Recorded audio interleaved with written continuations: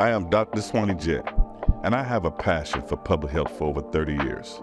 Now, I'm in a position to affect change. And these are the critical conversations about health in our community with the people who can help me make those changes.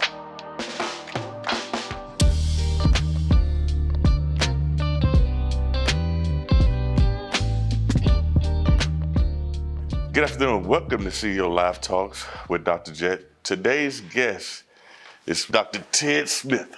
Welcome to the set. Thank you so much.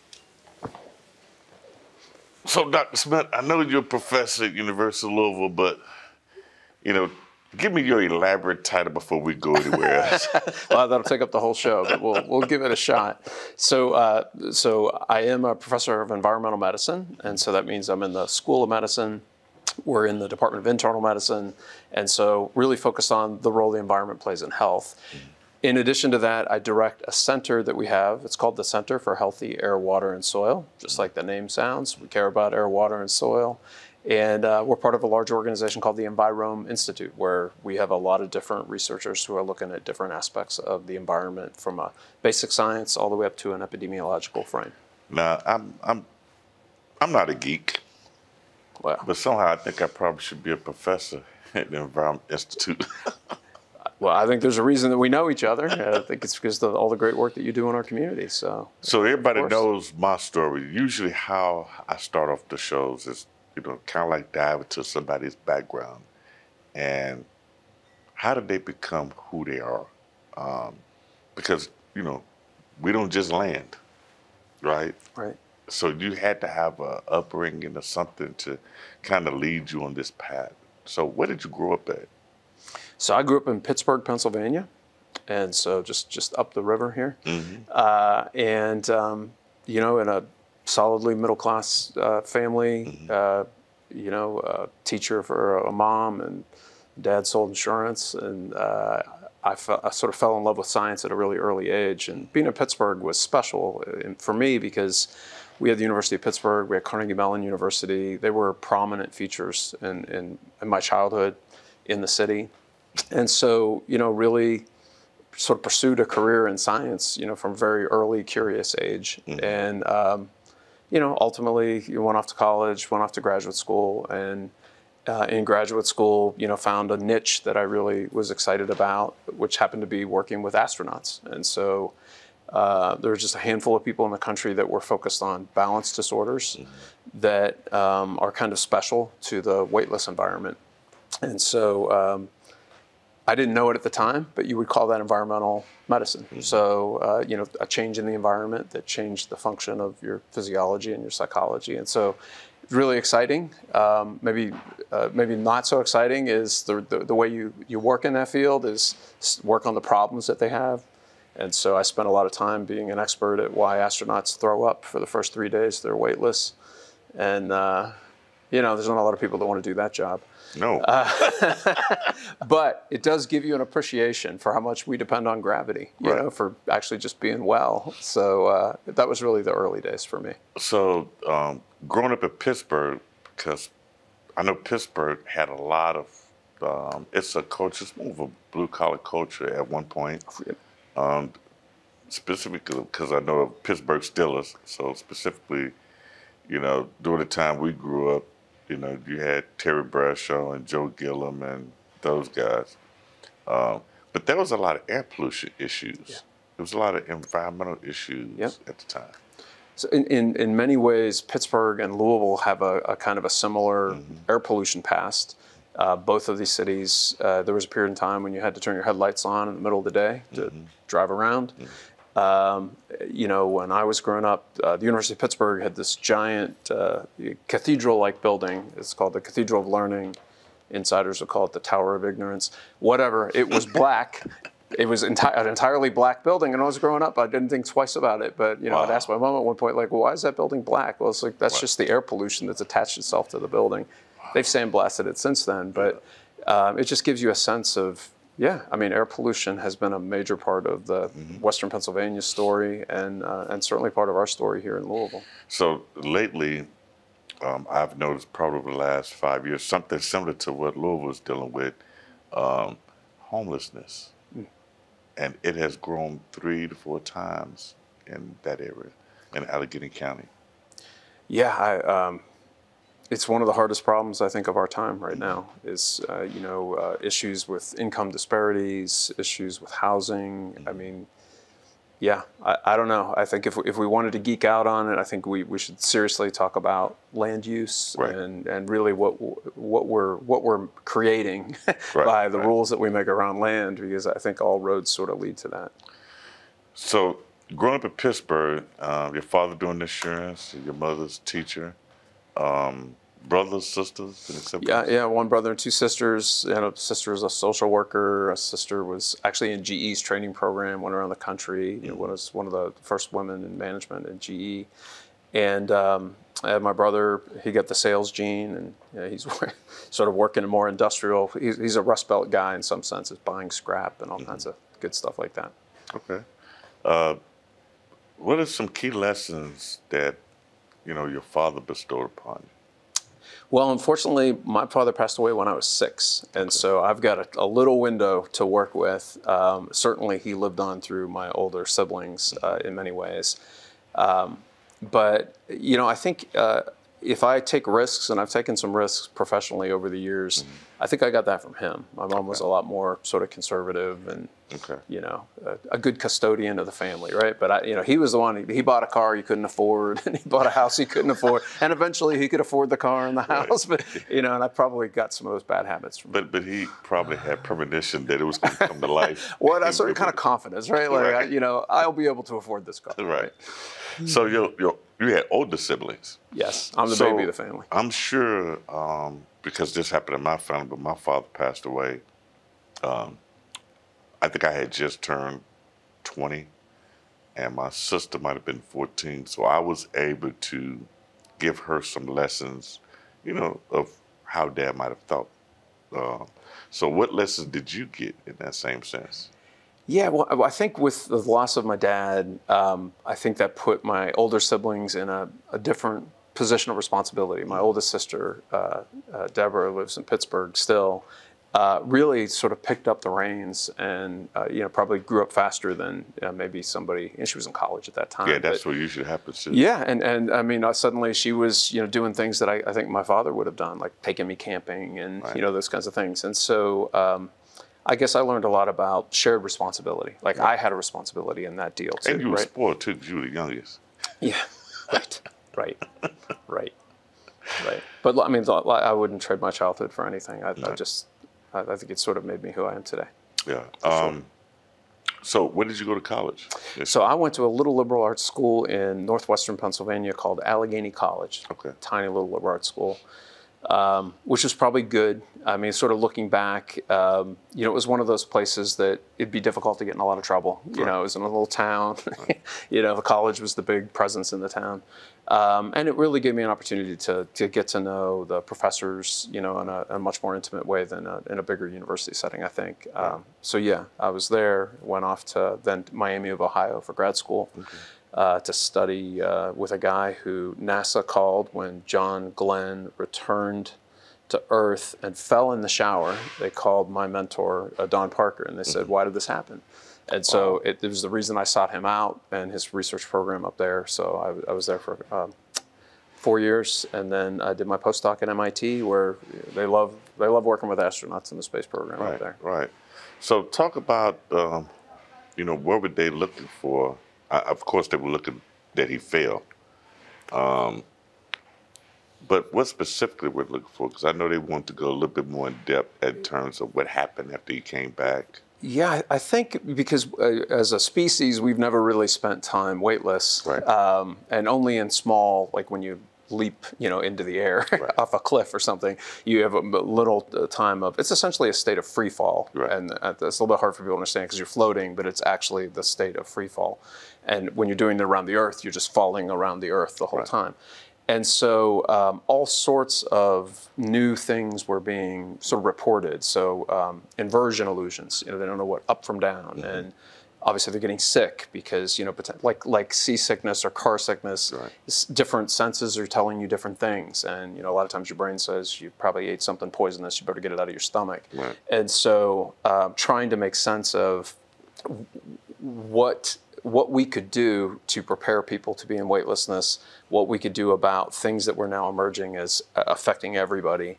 So a lot of it for my work was in the perception of it, psychology. But lots of folks were looking at bones and muscles, right? Atrophy of muscles, decalcification of bones. I mean, all sorts of things. It's a lot like aging, believe it or not. So a lot of the hallmarks of aging you'll see were people who spend a lot of time in weightlessness, really because we do depend on our daily fight with gravity and kind of its constant presence.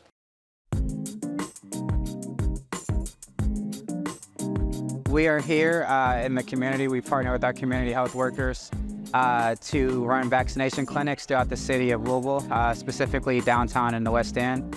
The importance of events like these is that a lot of people have transportation issues, so we are able to come out into the community and get people the vaccinations that they need. So it's really important to have these type of events in the community because, as we know, when COVID and flu season comes around, our underserved communities are hit the hardest. So if we can bring any vaccines or anything that they need, glucose testing, it's important to meet people where they're at. At Park Duval, we care about the community. We do events like this monthly because we are the community and we love to give back to the community.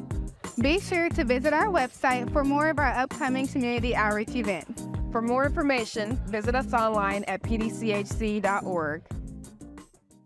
So that brings me, I'm always curious, right? So at one point in space or air do we become weightless? Like, because I'm on the plane, I might be 35,000 feet in the air, 7,000 feet in the air. How far up do I need to go? Yeah. Well, right. So to escape the Earth's gravitational field, right? I mean, I don't have the statistic in front of me, but low Earth orbit is kind of that's the point that we often point to. But it's again, I don't have the numbers right in front of me. But so we had to be. Yeah, I mean, we got to get away from. We got to escape Earth's gravity. Is what we need to do. Okay. Yep. All right. So, how would you test somebody for weightlessness? You put them in a machine, because I know you have to put them in some type of device. When it's a space program, then we got to spend a lot of money on that device. Right. That was my graduate years. So we created a program called the Pre-Flight Adaptation Training Program, the PAT program. And while you can't make somebody truly weightless for any long period of time, you can do things with neutral buoyancy. So you can put somebody in a pool and get them to a place where the gravity is completely counterbalanced by your air in your body that wants you to float. So you can get to a place where it feels a lot like weightlessness. I don't float, so I couldn't have been an astronaut. Well, yeah, so there you go. And I'm sure that was the only thing that held you back from being an astronaut. So you've got the neutral buoyancy work. We built a series of trainers that I thought was pretty clever at the time. And the idea was what our inner ear, we have a whole bunch of complicated stuff inside our ear that we don't hear with, but we get our balance from, like gyroscopes in our head. It turns out they're really good still at detecting, linear movements. Okay, so they're doing their job there. But on Earth, when I move linearly, if I filled my hand with pennies and I slid it like that, the pennies would want to stay back, right? And if I tilt my hand, the pennies also move just like they would that way. So there was this ambiguity that was now present, that it was useful in one sense, but it was missing something in another sense. So tilt and translation became this focus of the work. And so we created simulators that anytime I tilted you, I visually presented you with a linear translation. Okay. So I sort of reprogrammed everything that was coming out of your inner ear. And that was somewhat effective. I mean, it wasn't effective for everybody, but it was trying to take advantage of what we knew about how the sensors in our heads were working, and how would you build a simulator to mimic some aspect of that. Yeah. It's sort of, it's looking at how your ear affects your balance. Totally. Which totally makes sense. And as we get older, I mean, it's a big problem. So seniors that fall, a lot of times they're falling because they tilt their head up to look at something, and really their brain is not calibrated, at that point in time to deal with the unusual experience of that. So what did the experiment find? What was the findings? Well, so the goal of that work was really to reduce the amount of time that astronauts were disoriented and sick operationally, right? You can imagine every hour costs a lot of money, and there's expectations that we had of the space program, what they're supposed to be doing with their time. And so having this inconvenient sickness was something that was undesirable. So, outcomes from that program, for some crew members, they saw some reductions in the amount of time that they were sick. Difficult to work in the space program because there are so few people involved. I mean, we've only sent, a couple hundred people to space since the beginning of sending people to space.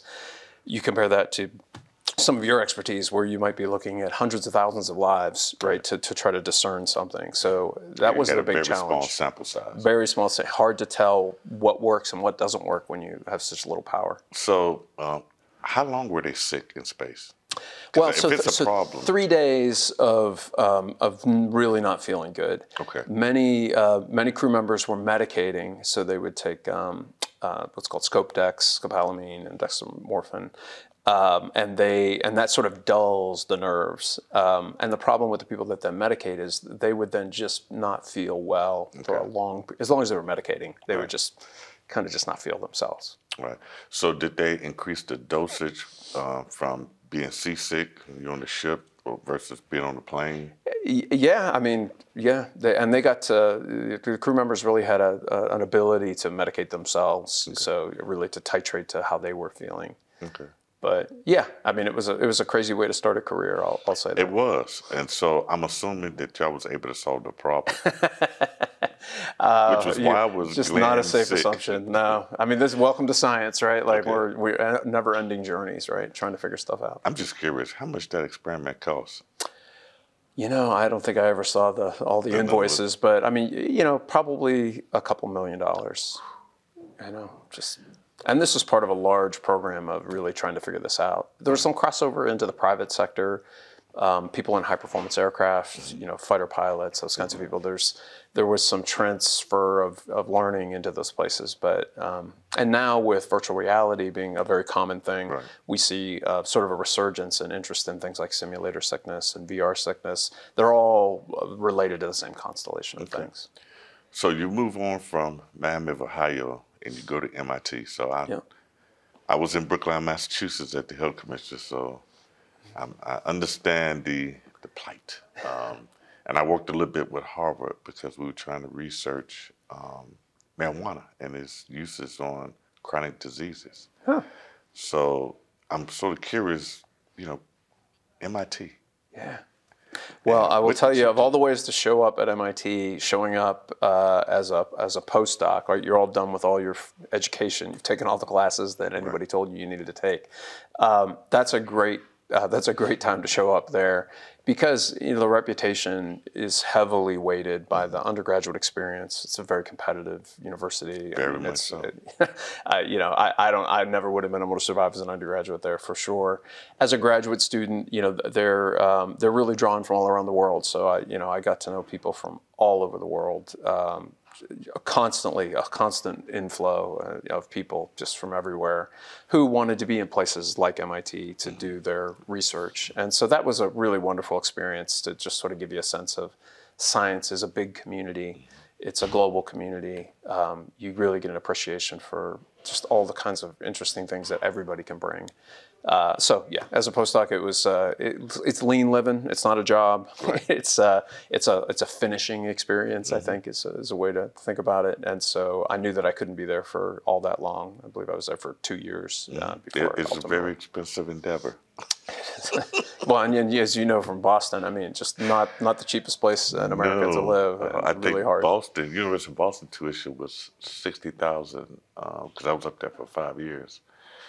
Dexter Southfield High School tuition was $60,000 in Brookline. Yeah, I don't know how anybody does any of that. So yeah, it was very expensive. So what did you study when you was at MIT? So my postdoc was in essentially aerospace medicine. Okay. So we were looking at a lot of the same things I was doing in graduate school, trying to understand the role of the inner ear and cognition. How we think about and how we perceive things. So we had a whole bunch of experiments that were focused on these new virtual environments.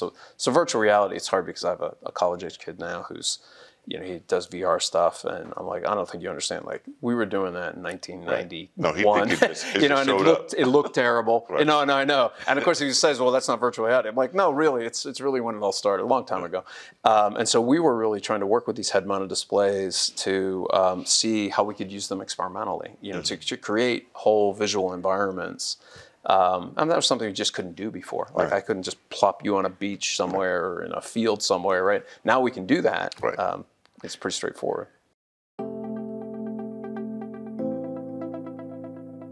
Hello, my name is Sierra Clark, and I'm the Chronic Disease Manager at Park Duval Community Health Center. Ever since I started at Park Duval over 9 years ago, I have been committed to helping patients live healthier lifestyles. I am currently serving patients in the Chronic Care Management Program, or CCM program. My team and I help patients manage their chronic conditions such as obesity, high blood pressure, high cholesterol, and diabetes. In this CCM program, you will receive several benefits to help you manage your health. We offer monthly telephone calls to check in with your progress and to assist you with any concerns, assistance with scheduling your healthcare appointments, and assistance with filling your prescriptions in a timely and convenient manner. We also offer many resources to help you with the barriers you may face with eating healthy, being physically active, or monitoring your conditions at home. For more information, visit us online at pdchc.org or visit one of our health centers. Hello, I'm Dr. Swannie Jett. Please make sure you visit one of our 5 locations, not only in Louisville, but outside of Louisville and surrounding areas. Thank you. And I'm always curious because I'm raising kids, and you have a pretty influential job, but your kids don't care about that when you get home. And then as they grow up, they're like, whoa, I got to fill that position or that role or be that role model. Right. So how does your kid perceive you now? Now that he's in college and knows about what you do. I mean, I think I've got two boys. One's in graduate school, one's in his undergraduate. And I think the one that's in graduate school, I mean, he's taking the easier route. He's kind of following in similar footsteps, right? So we talk about things, while he does something completely different than I did. Right. We have similar kinds of experiences. I think with the younger one in college, who, as you just said, has to think about what he wants to do, what's he going to do in the world. I think it's hard. I don't know what your conversations are like, but so I am, I guess at this point, a professional scientist, right? So I think I don't have a job that a lot of other people have, and I don't know that he feels like he can turn to me to say, if I don't want to be a professional scientist, what can I do? And I've done a lot of things in my life, that are not professional science, and but of course what he sees is what he sees right in front of him. Right. So I think it's a little harder, for somebody who's not pursuing the. Kind of following your dad's footsteps. And what is your other son pursuing that's similar to your Yes, so he's in a PhD program at Duke, focused on theoretical chemistry. And it's interesting because if you hear that as a parent, the word theoretical, right? I mean, so your first instinct is like, of all the things that you could pick to go get an answer, why get something that just advertises, I'm not going to be of any practical use anytime soon. I'm not going to use that. It's in theory. Exactly. And so, we just, and as a parent, you always, I think, want what your kids to be happy. You want what's fulfilling for them. So I'm in no position to say, well, you shouldn't be studying theoretical chemistry. But as a parent, who doesn't want kids living in their house forever, kind of thing, I do want him to be thinking about that. And so, and he thought about it. He's like, look, I can work in a federal lab. I can work in academia. I can. So I think he's put the thought into it. But I mean, we are speaking different languages. Right. Because I always. When I was in school, and these professors, they teach theory. So by the time I get my doctorate, I've been working in the field 10 years.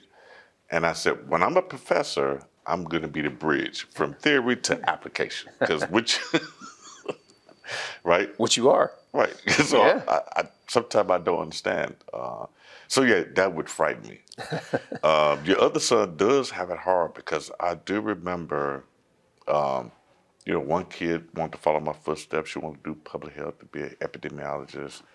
One kid wanted to run track, so I was fine with that. She said, I want to be a psychologist. But I had one kid that didn't know.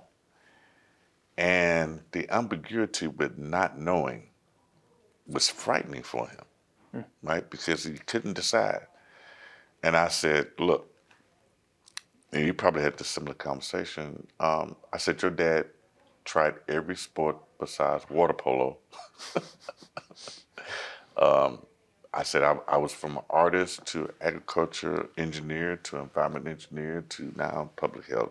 So I've chosen a lot of different routes to hone skills and then figured out, okay, this is the field. So maybe explore college. Right. All right. I mean, sounds bad because it's on somebody's dime. Right. That's the problem. Some controlled exploring. Right. Exactly. Not unlimited exploring. But you have 4 years, the way I look at it. Either you work in the workforce for 4 years, or you join the military for 4 years, or you go to college for 4 years. But I would guarantee you, somewhere in between there, you will figure out the route you want to take. I think you're right about that. And, you know, looking back, all the jobs that we have today didn't exist, Right. you know, when I was, you know, There was not leaving even college. an environmental engineering program when I left Tennessee State to go to UT. So I think I think that's just really wise. At the end of the day, you know, you find, you know, make yourself useful, right? Take an interest, have some initiative. But I think the specifics of what you do, I think they're going to change all the time. Yeah, and then it changes too, because a lot of people, they go to college and they get out and they do something different.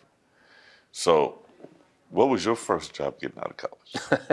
Because you had a very defined path. Yeah, no, absolutely. So believe it or not, I got picked off from my postdoc into the private sector. And it's a company now called Accenture, but at that time it was called Anderson Consulting. Yeah, I remember Anderson Consulting. Yeah, so it was Arthur Anderson and Anderson Consulting, Arthur Anderson Tax Auditors, Anderson Consulting, Systems Integrators. And they wanted to set up a virtual reality lab to train all their consultants. And they wanted to train them how to do object-oriented programming. And they wanted to do this spatial thing. And it was perfect. So they recruited me to Chicago. They had me set up a lab, hired a bunch of people. So that was actually my first job, and that's not a usual first job. That is not a usual a management job is not your first job, and you know. In Chicago. So where did you live at in Chicago? Oh, so we were out in the far western suburbs, St. Charles. So what happened is they bought a small women's college and used it as their global training center, and so they flew 40,000 people there every year. Wow. Motorola was also there. They were the largest corporate trainer, and Anderson was the second largest corporate trainer. And so they were making a big commitment. All they had was their people. And so I understood it. Like, I mean, it's not like they had factories, assets. I mean, they just had their people. And so they chose to invest in them. So they wanted to do leading edge things with talent development and training. And so it was a great place to go. Anderson had the money too. It was huge. Yeah.